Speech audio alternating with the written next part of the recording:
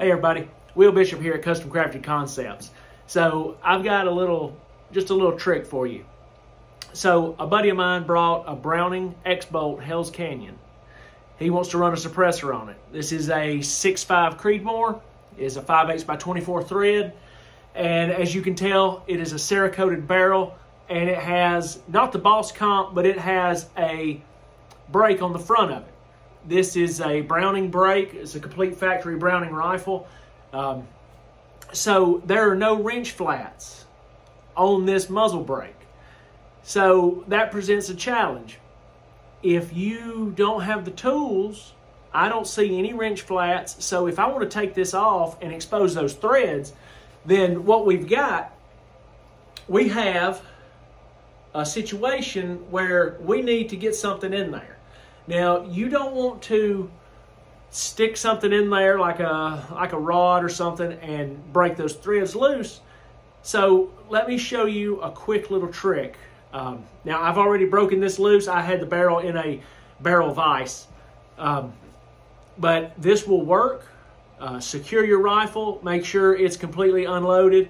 And let me show you right quick. So on this rifle,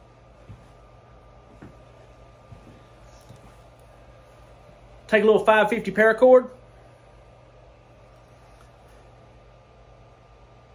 and you want to run that paracord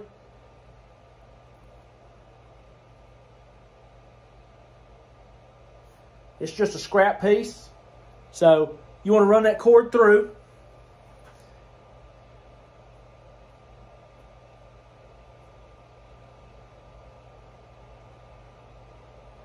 You want to tie it off. Granted, this is a scrap piece, so it got a little bit of frays. You want to take a non-marring handle of some sorts.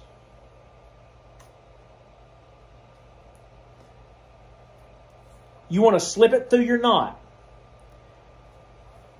And you want to take it and you want to apply pressure, and you want to go and pop that loose.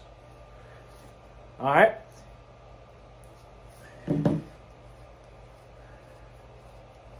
So what you've done is you've run that 550 cord, and we all know 550 paracord is super strong. So we've taken that 550 paracord and we've run it through that muzzle brake, and then we've used the leverage with a non-marring implement, and we've been able to use that leverage and break it loose. So once we've broken it loose, we've got 5/8 by 24 exposed threads. So now we are good to go to mount whatever muzzle device suppressor that we want to.